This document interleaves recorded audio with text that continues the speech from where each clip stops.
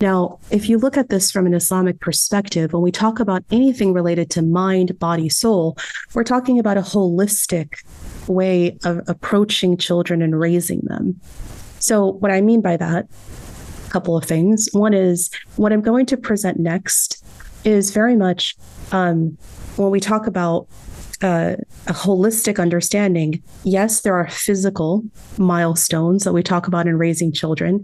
There are cognitive milestones, but there are also emotional milestones that many people, even well-meaning, well-educated people, miss altogether in working with children and raising them, teaching them, nurturing them.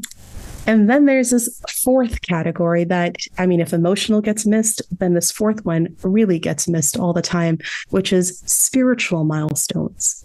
So when we talk about holistic and this kind of interlocking understanding of how you nurture or raise a child, if all four aspects aren't addressed, then we're missing the boat. We really are. There is something off. We can be pushing our children towards academic ihsan or excellence.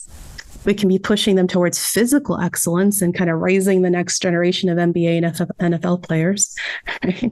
Which some parents, that's kind of their focus, right? They want the next, big player. But we're missing emotional milestones of tuning in and understanding what is age appropriate per stage, even in this tech world that we're finding ourselves in, and even in this moment of immense global trauma. How do you tune in emotionally to the child in front of you based on their age appropriate, to really help them and aid them?